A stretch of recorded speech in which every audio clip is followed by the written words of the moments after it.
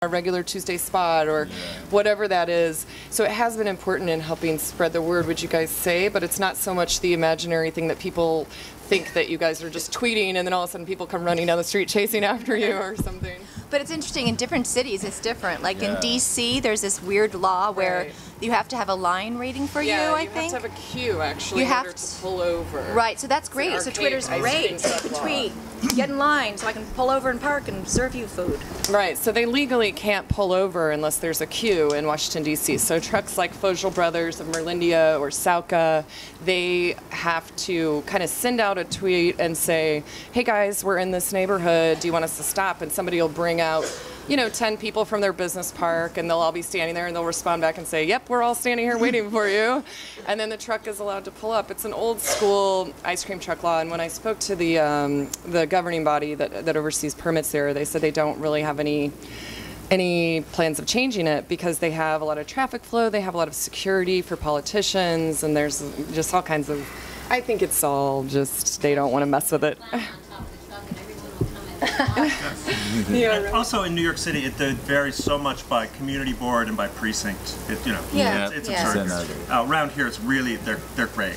You know, I'm on a corner, and one day I worried that when I first parked there, I worried, can fire trucks get around me? And I stopped the guys and just said, I thought, God, they're going to throw me away. I'm really opening a can of worms. But they said, oh, don't worry about it, man. And now when they're going by with their sirens on, they wave. You know, if I were in Midtown in a similar situation, in a similar place, the cops would tow the truck away. So. Yeah. So I think if you guys want, we can kind of open up the floor if anybody has any specific questions for Kim or for Thiru or for Doug, or for me, if you guys have any questions you'd like to ask. We're just making it a little bit informal, so feel free just to kind of jump up. Yeah, sure. Everybody is welcome to sign. I would hope that they sign the book because without them I wouldn't have a book. So yeah, I mean they're really the ones that do all of the hard work. And my job comparatively of eating all their food was pretty fun and easy actually. So yeah.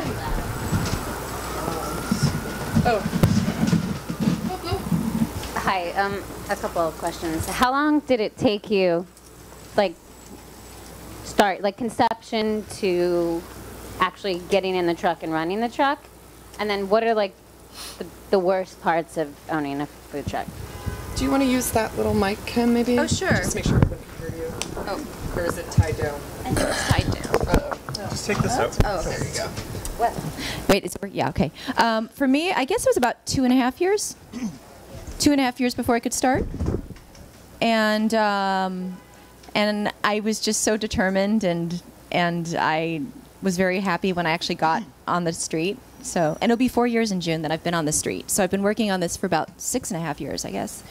I think the hardest part is that you can't totally get settled into a routine because you don't know what's going to be happening on the street, and there's just you have to be really aware. So there's a certain level of performance energy you need because you just don't know what's going to be happening. So anytime I go into an office, I have these other fantasies about like, oh, when you're in an office, no one's going to come in and take your desk and move it to the other end of the hall and tell you can't be there until 3 hours later or something. I don't know. But I mean, I just think that it reminds, I feel like in my mind, I compare it to what it must be like to be an athlete during like game season. It just, to me, it takes a certain amount of energy that I didn't have to have in other kinds of jobs. But also it's been an extraordinary adventure, and I feel very grateful to be a part of the scene. For me, it took me 3.5 years to set up. You know, I apply the license, all the paperwork and stuff. So once the place getting running, I start slowly get busier. So I keep myself very, very busy, active, like very fast. You can come and see the lunch line, how it moves. My lunch lines are really, really long. People willing to wait, so I'm pretty happy. I had to make everyone wish how they want the food. Every food I cook right in front of them to make them happy. Everyone leave from my card, you know. Yeah. Thank you so much. Sorry. I think we first decided that we might do the truck in the very beginning of January 2009, and we opened in the beginning of June 2009. So it took 5 months or so, but really a lot of the wait was just waiting on city bureaucracy to roll through. We could have started a month earlier if it didn't take 2.5 months for the vending badge to come in the mail, things like that. And as far as the worst bit, I think for me the only real frustration is that to be on a soft serve ice cream truck, you're so dependent on the generator working okay and the ice cream machine working okay, and these things are just archaic pieces of crap, and they don't work okay. So there are days, especially when it's 106 outside and the air conditioner is working and the generator is trying to freeze there are two freezers in there, one for chocolate, one for vanilla, and the whole truck starts buckling because it's not kicking out enough energy, and slop starts pouring through, and you have to tell people, sorry you waited in line for 45 minutes sweating, but the ice cream is just goo. So that's the one frustration. It would to have like a state-of-the-art ice cream truck with a reactor in back that can properly fire a couple of ice cream machines. That'd be a fantasy. Been thinking about that. Did you have a question? Yes. How difficult was it for you to find the commissary, like a place for you to put your truck? And was it tough? It's not easy. They're not as many as there should be, I think. So it's not easy. You have to park. The city makes you park in a commissary, in a special place for food trucks. So you can't just go to any food lot. You can't just go to any parking garage. Yeah. So I don't know. Is it kind of like trying to join a club? Like you're like, ooh, anyone have a membership open? I mean, I don't know. It's kind of hard to find. The rent is so high too. The rents are high too. Yeah, then rent can be high. But for me, it was just a matter of it's just hard. Like, and if you're not, a lot of people I know are not totally thrilled with their lots, but you can't exactly pick up and move because they're hard to find. Yeah, my truck lives in Hunts Point, so I mean I have to drive out there and jump over syringes and get the truck going, and then drive it all the way down 2nd Avenue because you can't take it on highways. So yeah, it's 2nd Avenue right now to Union Square. But to answer your question, the commissary came with the truck. Yeah, it's full of ice cream trucks, wall to wall. At night, they're packed in. You can't walk through it. Yeah. But someday, my fantasy would be that I'd get to buy a lot that was like officially a lot, and then I'd invite all of you to come, and then we'd have this little truck family together. We could clean all the trucks out and have great parties too.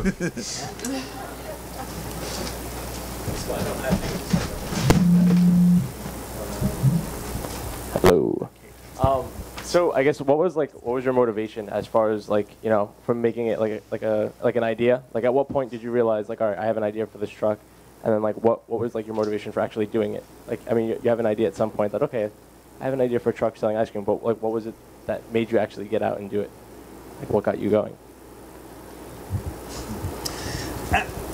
To me, the idea of doing something in the summer that was so far removed from playing the bassoon was the incentive. And honestly, Brian and I just decided we were going to do the damn thing our way, and if it was a colossal success, it would be freakish but really fun. And if it was a colossal failure, it would just be a great story. And we just every time another notion came along, we thought, well, to hell with it, let's just do it. Because if this summer passes, and it'll be the summer of the big gay ice cream truck for us, and it never occurred to us that by August it would be written up in the New York Times, and it still makes me laugh my ass off. But we just did it because we loved it and wanted to have fun, and it stuck. Yeah. For me, I'm just keeping same card, the lucky card, so I didn't make it like a big truck. Because once I move somewhere else, maybe, but New York City, I want to keep it as small as possible, less trouble, Like she say, like truck, then you have to get a special permit. Parking is difficult, like she say, like no standing anytime and stuff. So like one of those things you have to look up, Yeah, push cart and truck is a lot of different low, very different low. They both have a similar low, and I have very different. What was like for you guys at the beginning? When you first started, to get started. To get started. To think back there, all the way back. I think we both just. I think both of us just. It was such an adventure. Loved the idea that. There are similarities between Kim and I just professionally too, because she was a performance artist really, and I'm used to playing in front of crowds, and to both of us, I think it fulfilled this need to perform somehow, I love dealing with people, and so when you're on the street, you really get to deal with people, and you are creating little scenes in a way, but also it's just like you affect someone's day. They affect my day. Someone comes up and we have a little exchange about anything, you know. And then they walk away and I think, well, I don't know if they realize this, but that did a lot for my day too. You know what I mean? Like there's a lot that goes on when you go up. I feel like I'm in a performance piece or an installation, really, like the screw truck is an installation, and people are looking in at me, and I could either be in a ditch or it could be at the Whitney. It's this weird, we're all looking at each other and interacting, but. Yeah. Also, I love small businesses. I'm just fascinated by all small businesses, and these trucks are all small businesses for the most part too. And there's something, I mean, I'm just overwhelmed by how much support people show for that they want you to do well. People really want you to succeed, and it's so nice. And sometimes I think people will stop by and say, like, I'm just going to pay $1 for a cookie, but I want to give you my $1. And I feel like, did they really? I mean, sometimes they want a cookie, but sometimes I feel like they just want to give me some business. And I just think that's a great $1. You know, that's a really nice $1. And when I travel to other cities, I'm sure you experience this going all over. It's very touching to see all these businesses too. Yeah. I think that's kind of one of the reasons I wanted to do events like this, because I wanted to try to support, of course, institutions like the Strand, and tomorrow I'll be at Powell's in Portland, and places that are independent and have that entrepreneurial spirit just like these guys do, and kind of team up with the people who the book is about, because I'd much rather have that energy be conveyed to you guys so you understand really the drive behind this. The drive behind this is not to make some sort of profit off of a flash in a pan trend or something. That's not my goal. I think the goal really is just to illustrate how passionate and creative and brilliant and wonderful all of these truck chefs and truck owners are, and that they let me into their life for a little bit. It was really cool. So yeah, to reiterate what Kim said, it's really, you find people who can see through the forest, and they're not going to just run over to the Baja Fresh truck because they decided to open one now, or whatever the deal, because everybody's jumping on the train and wanting to do food trucks. And I think people can see that, and they are going to support the best and the brightest of it, and that's what hopefully I was able to try to capture in the book as well. Did anyone else have any questions? Oh, no, Kenny? Oh, sorry. Oh, he has the mic now. We'll go there next, yeah. Sorry, I guess this is a very basic question, but where are your trucks located? Well, he's always in Washington Square Park with his cart, right? In the same spot. Yeah, south side of the Washington Square Park, West 4th Street and Sullivan Street, right in front of the NYU Law School. Kim moves around, so you need to look on her website. She sticks to a website schedule. Yeah, but I unless there's a special event, I have set spots so people know, oh, Tuesday, Thursday, I'm at 38th and 5th for lunch. I leave at 3:30, and then I go to the, you know, so it's all, but it's on the website, and some people don't even know if I have one, I think. But a lot of people look at the website, or they call the phone number. And I'm usually at Broadway at 17th. But, you know, it's a truck, so who knows what's going to be in your spot. Some days there are flatbeds, so, you know, it's a little bit. So, Kenny? Hi. Hi. If you had to redo it all over again, is there anything you might do differently? The truck chefs or the book? Okay. I'm like, oh, there are a couple of things. Yeah. No, I'm just teasing. Go ahead, I'll let you guys take this one. If you had to redo your trucks again, is there something, or your cart, is there something you would do differently with the cart or the truck? Or do you feel like it's kind of an evolving thing and you can do it? I think it's sort of just a living organism, and, you know, you're not happy with every little bit of growth along the way, but it's you got to let it live its own life. You push it and guide it, but no, I'm not unhappy with anything. I mean, it would be nice to go back to the first summer and have a chocolate machine that didn't blow up every couple of days, but it's happened. There you go. Anything you right now I'm want to do what I'm doing right now. So after the license expired, 2012 December, then I'm going to decide if the city give more, then I'll stay in the same place. If not, then I have to maybe I have to move to Portland, Oregon, you know. Because a lot of vegans already calling me to come down there. They give house, everything to live for there for me, yeah. A lot of vegan, you know, they supporting me. So right now I'm in New York. I don't know. After 2012 December, you know. Yeah.